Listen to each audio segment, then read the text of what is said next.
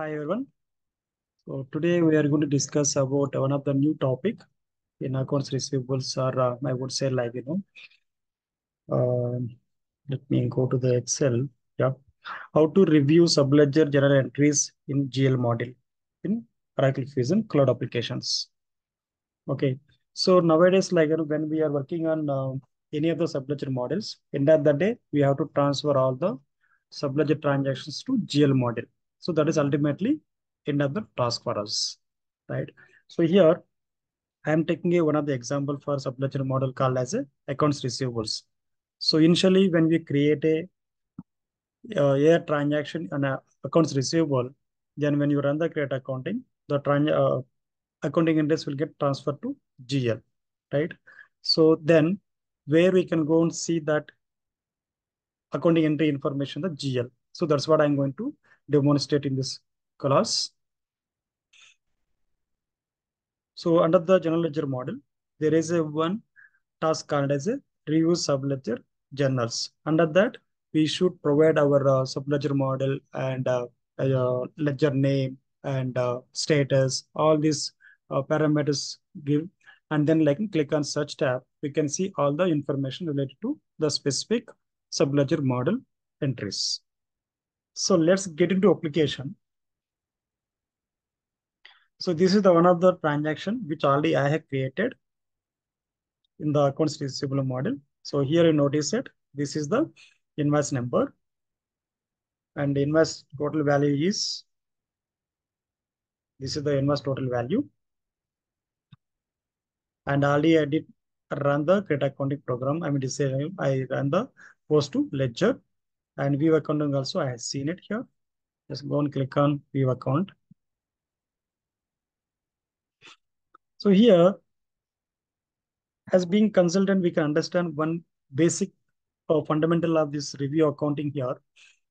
So firstly, we should understand what is the status of this accounting entry. Status is a final, and here you can notice all the accounting entries lines are available. So here itself, we can understand either this accounting entry has transferred GL or not. So how to see that information in this page? Just click expand the line number 1. Under that, we can notice all this information. If this information is available in the transaction account review tab, then it means that the entry got transferred to GL. That is what the meaning of this information. If you see accounting period 724, which is nothing but is July 24, and a general batch, general entry. So sales category, this is the sales invoice, right? And transfer to GL 7/12/24. It means now, if you go and look at this accounting entry in the GL, we should be able to review by general batch name. So that is what we can understand from here itself only. Okay. So so this is the one way of that where you can notice it either accounting entry has transferred to GL or not. Okay. And now just go to another tab. So let me pull down here. Yeah. So setup and here you can notice.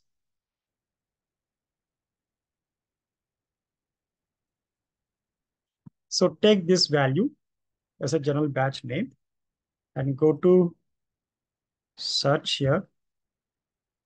So this is the GL application. Go to task panel.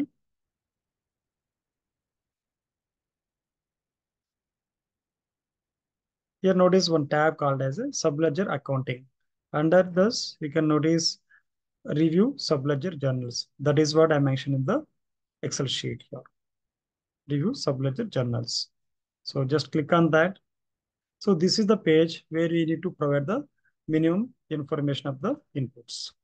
So ledger is which ledger this accounting entry has created under the which ledger that we have to provide. So as part of the demo, we can provide ES1, I mean, it's ES primary ledger, and source is which subledger we have created invoice, that is receivables, and the date parameter.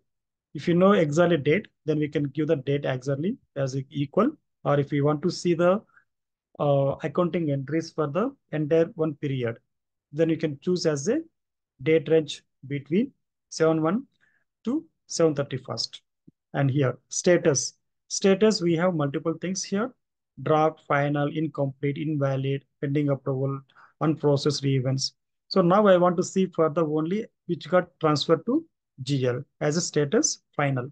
So ideally, this page can use for our month end also, which are the accounting entries transferred GL or which are the things pending with the different state of the journal entries here.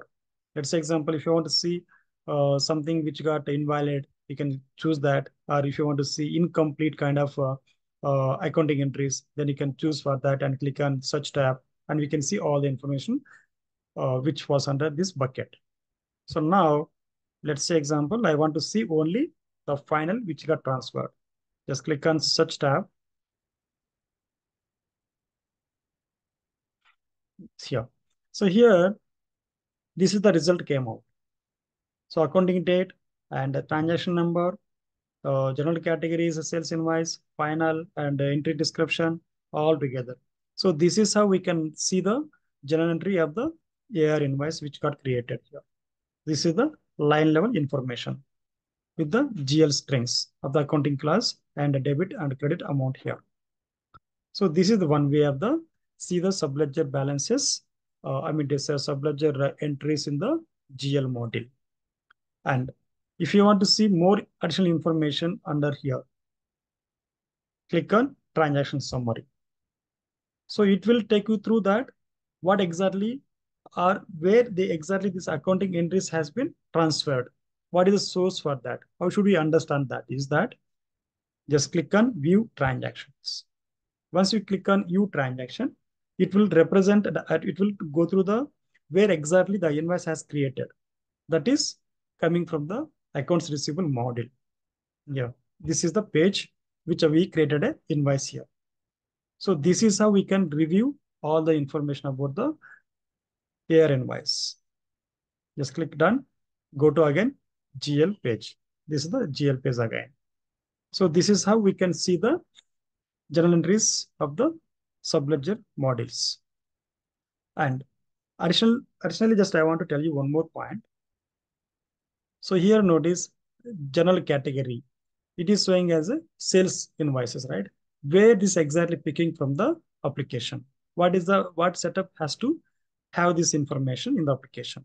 That is, if you go to here, the receivables, there is a tab called as a task name, manage subledger accounting option. If you go and click on that, select your subledger, to say your ledger name. Yes, primary ledger.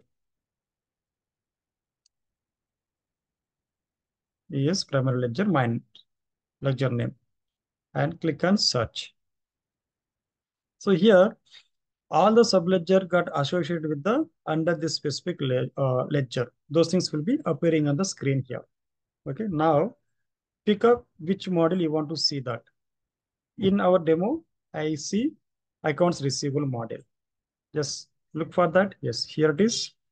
Click on accounting options.